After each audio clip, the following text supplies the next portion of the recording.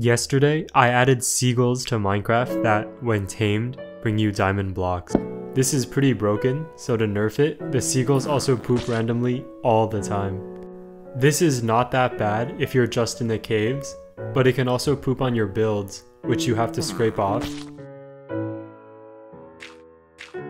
And it can poop on you, where it'll actually update your Minecraft skin in real life.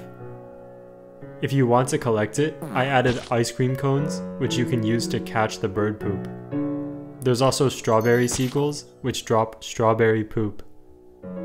Tomorrow, I'm adding ice cream trucks that give baby villagers fresh ice cream, so like and follow.